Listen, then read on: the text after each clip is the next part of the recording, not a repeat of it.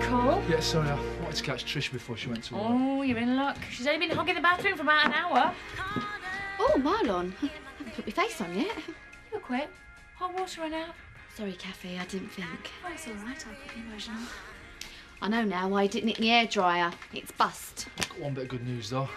This is yours, Trish. Look it. Where'd you get that? Found it. Found it? Outside the Woolley. I guess the burglar must have, like, chucked it away.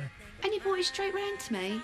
Oh, that's sweet of you, Marlon. I don't suppose you found any of my stuff while you were out walking? No. I better get myself ready for work. I'll see you later. See ya. Well, at least I got me locket back, even if it does remind me of what a rat Adam was. Did you believe a word of that? No? Think about it, Trish. If you just ransacked the place, why would you throw away a valuable locket instead of selling it? I suppose it seems a bit odd, but Marlon ain't no burglar. But maybe he knows someone who is. Have you had a better quote?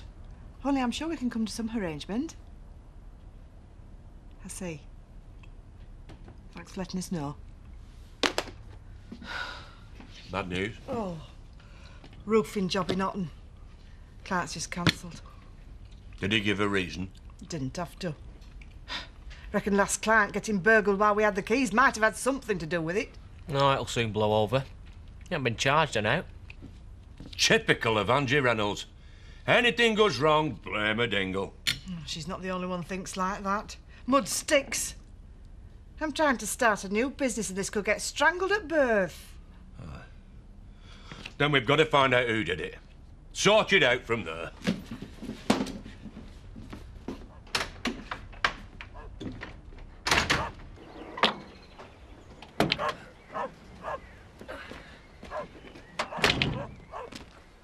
Morning, Jason.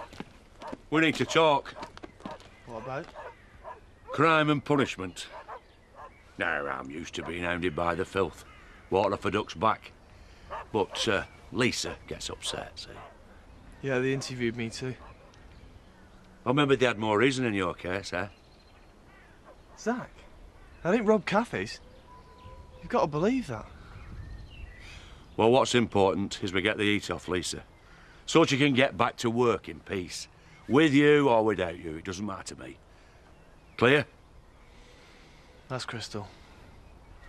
Take a stroll, shall we?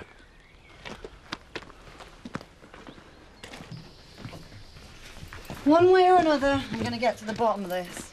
Thought they taught you not to take things personally. I mean, there must be hundreds of unsolved crimes on the files of Hot and Nick. You don't understand, do you? It's been a really hard few months. I feel like I'm the worst mother in the world. And the only shred of pride I've got left to hang on to is the fact that I'm good at my job. How can I do that when I know the dingles are laughing at me? Didn't sound like Lisa was doing much laughing when you took her in for questioning. I'm sorry, Ange. I don't think she's a thief either. Maybe. But she's a dingle, even if it is only by marriage, and I know that family's involved. I thought if I leaned on her, it might start to come out.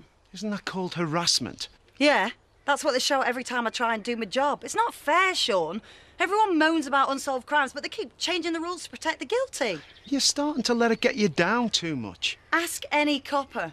It's getting so you can nick the villain with the loot, but then you're still worried some smart brief will get him off on some technicality. I don't think the Dingles could afford a smart lawyer. They've probably got one in the family. I don't care, though. Gonna get them this time. It could be true, though. He might have found it in the street. He could have. You have to believe in miracles, Ashley. I don't. I reckon Kathy's right. There's something funny going on. It does seem to point to the Dingles. But not Lisa. She's been trying to put her troubles behind her, start a new job. She wouldn't risk that. Well, I doubt there'll be many people rushing to employ her after this. I should go and see her. Offer her any support I can. I've been looking for you, Vicar. Sad I had to find you in here. Are you suggesting there's something wrong with my bar? It's hardly the place for a man of the cloth to be spending his time when he's got parishioners who need his attention. Quite right, Edna. I must go and attend to my flock. I was meaning me. I wanted to talk to you about the company you're keeping. You know, it's hard to put a value in pounds and pence on some things. Cheers. Thanks. I only kept them to remind me of Alice and the times we spent together. Probably not worth anything to anyone else, but to me, they're everything. I'm sorry, Cathy. I know this must be hard for you. Still, Trisha got a locket back. Maybe I'll be a bit lucky too. When did this happen? This morning. Marlon found it outside the wool pack. That'll be Marlon Dingle. Now, why doesn't that surprise me? See ya.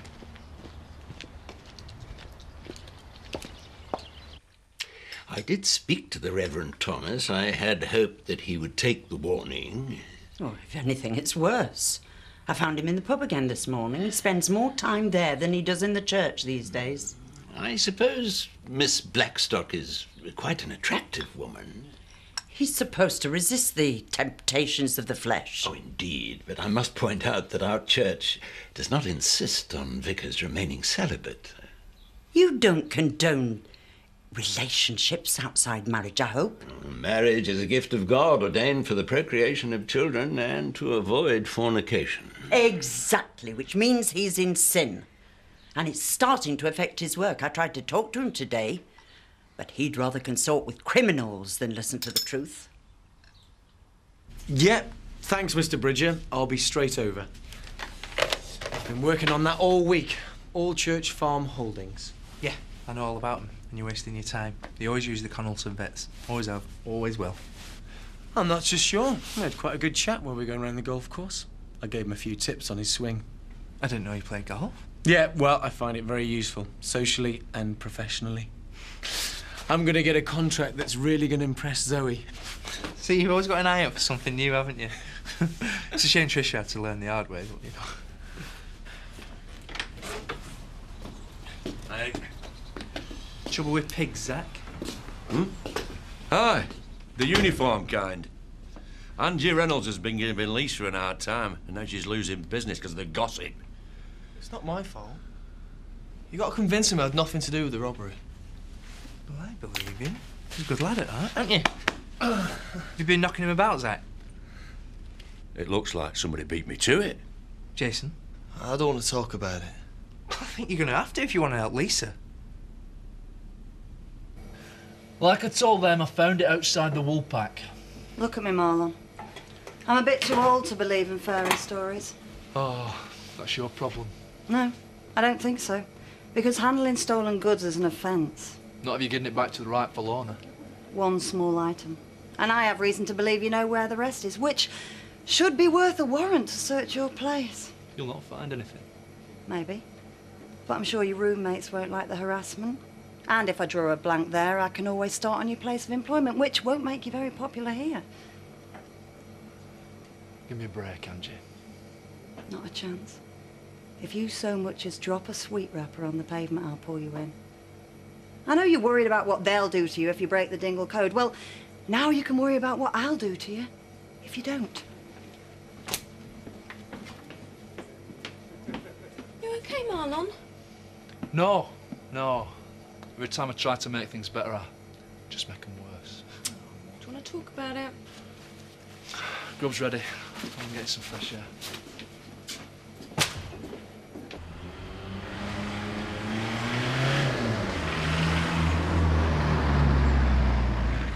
Somebody's in a hurry. Not like you, eh? Nothing to do but sit and wait for a ladyship. Cushy number, sure, for him. Won't be for long, though. Chris will want me back soon. Tara got a replacement lined up. Why? You after the job? Well, it is a nice car.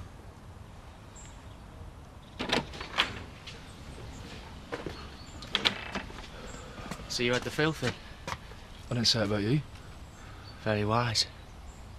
Keep it that way and you'll live a long and healthy life.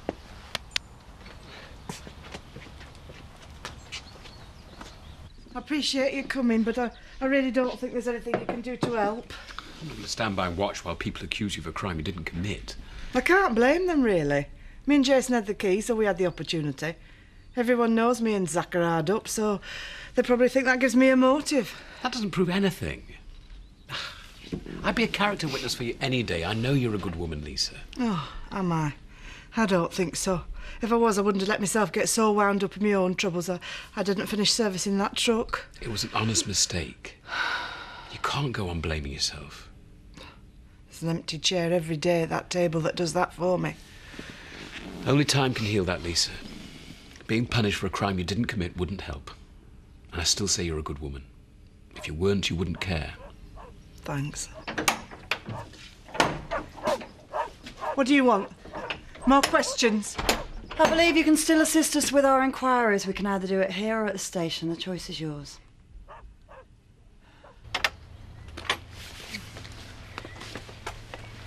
I was hoping to have something signed and sealed by now. Think you're going about it the wrong way? Well, it would have been easier if you hadn't steamed in on Zoe and put her off. Back to Oakwell. No, Laura and I will be stopping for a drink first. Well, that's good, because Frankie and me have got an idea we want to put to you. Chris is going to want Terry back soon, so how about me as your new driver? I just wanted to apologise to you and Kathy for losing the keys and causing all this trouble. But the good news is we're on the case now. And we're not going to give up till we get all your stuff back. Oh, Marlon's already brought me the locket. He found it in the street outside. Well, that was lucky. Maybe I should pop in the kitchen and congratulate him. Oh, he's just popped outside for a breath of fresh air. Oh, see? Well, the way things are going, he'll probably stumble over the rest of the loot and save us all a lot of bother.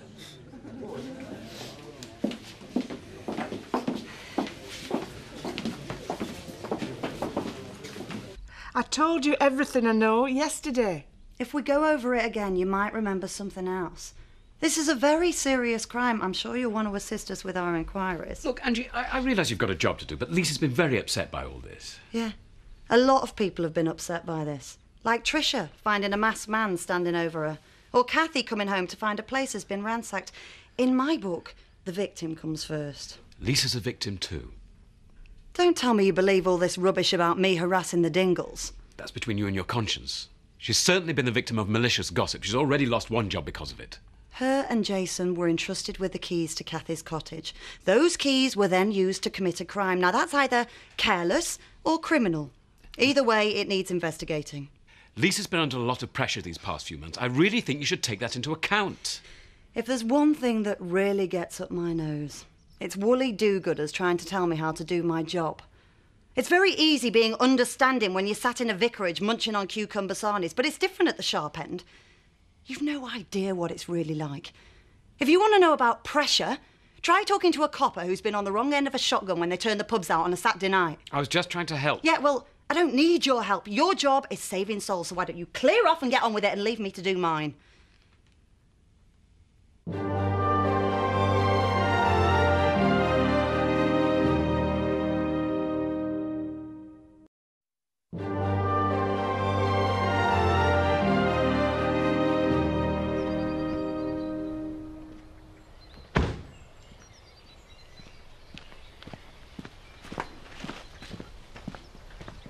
Marlon, do you think I'm out of touch? Eh? Just a lecture from Angie Reynolds as if I was some bumbling country parson who doesn't understand what's going on in the real world. You don't see me like that. Of course not. It's true. I always try and see the best in people, but that's because I believe there's good in all of us somewhere. Whenever I try and do good, it always ends up turning bad. I wonder if returning Tricia's locket falls into that category. I just wanted to make her feel better. End up in trouble from both sides. You should tell me the whole story. I don't think so. I think I need somebody a bit more heavyweight. Oh, so you do see me as a bumbling country parson? Don't worry. I've been wrong about everything else. I just wanted to make her feel better after everything that had happened, you know? That's why I had to get the locket back. But who did you get it from? I've got to get back to work. Adam was in here earlier chatting up Lady Tara. No surprise there. He seems to make the effort for any one female except me. I don't know why I was so bothered about getting that locket back. I can't understand why he gave it to me in the first place. Well, perhaps you should ask him. I'm getting rather intrigued by that locket myself, especially after the conversation I've just had with Marlon. I suppose it might clear the air between me and Adam. Go, now. I can fit in behind the bar for you. There are those who think I should have more contact with the real world. OK, I'll do it. Oh, she's moved up in the world, following me, driving Lady Tara round. Don't know why everybody's so keen to work for the idle rich. I reckon it'll be a laugh. Same again, Bernice, and a pint for Sean. That's all right, Bernice. I'll do these. I'm sure that Ashley just needs another gentle reminder of where his duty lies. You think so?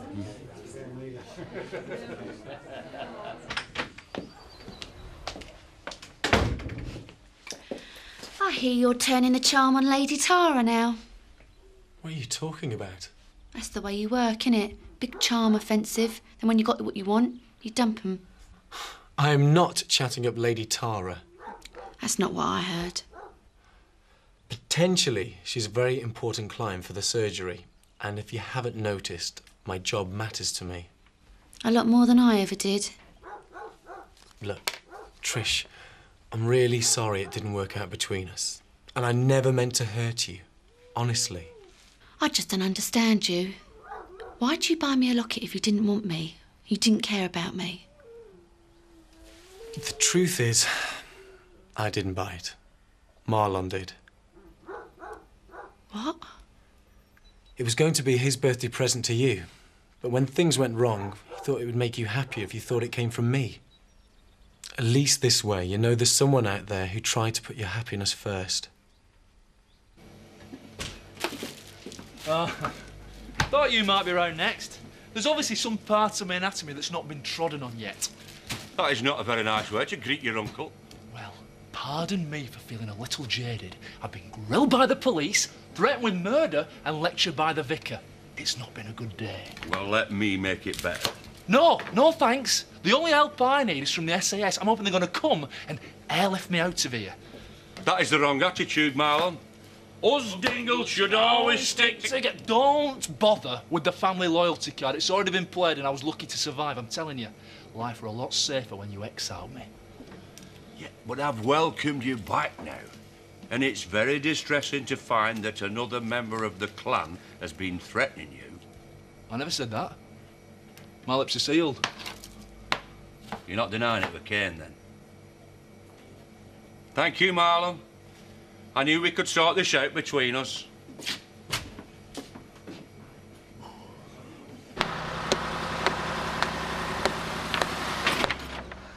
That's enough in it, Roy. I'm knackered. Oh, no stamina, lad. We'll be finished in an hour. I won't finish now. I'm going to go have a bath. All right, Dad. What can we do for you? Well, my mum's going to the pictures in Houghton and, well, I know it's Mark's night off from the Woolpack. Been making plans, have we? Look, I was going to give you a ring, but I've been busy. You're lucky she's a forgiving kind. I thought I'd cook you a meal, and I brought a video. Oof, lucky old Mark. Well, don't worry about me. I won't be playing gooseberry. Well, I'd better go back and get washed and ready. He didn't seem very pleased to see me. No, I won't worry about it. He's just tired, that's all. I think farming work's a lot harder than expected. He'll soon perk up after he's had a good meal inside him. I suppose someone could have nicked the keys out of my pocket without me noticing. Like who? I don't know. Or won't say. There's a conspiracy of silence surrounding this case. I'm sure you could tell me plenty about it if you'd a mind to. Not me. I'm just an honest pig farmer here for veterinary advice. Pull the other one, Zach. It's got bells on it. So what's wrong with your pigs then, Zach? Don't be daft, Paddy. It was Kane who beat you up, wasn't it? I'll take that as a yes. Now I can deal with it. Well, I guess that's sorted then. Well, having been on the wrong end of one of Zach's left hooks, usually I'd say yeah. But Kane's a bit of an hard nut, isn't he? Zach's not getting any younger. You don't sound too confident. I think we better give Lisa a call. Mark's the only boy that's ever really noticed me. I don't want to lose him. Hey, you don't put yourself down. Look, you're smart and you're pretty. You've got everything going for you. Mark's lucky you're even interested in him. He's sweet, Roy. Alka was lucky to get you. I don't reckon she saw it like that. When I were your age, I would definitely hit back at Q. Yeah, well, I don't have boys fighting over me. I'm not like her. It's not to be ashamed of. The way Kelly was brought her a lot of troubles too, you know. You don't have to be like Kelly to keep a boyfriend. Just be yourself. I'm sure you'll be fine. Thanks for listening, Roy. It's all right. Anytime. Look, me and Kelly think a lot of you, you know. So if Mark does give you anybody, I'll have us to reckon with, all right? going to make a stir fry. Marlon gave me the recipe, so it should be pretty good.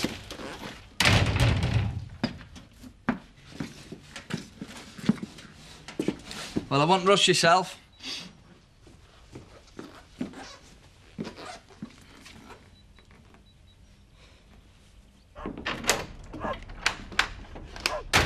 Where's Ken? Upstairs. But Paddy's just phoned. I know what you're up to. Good, you can leave us to it.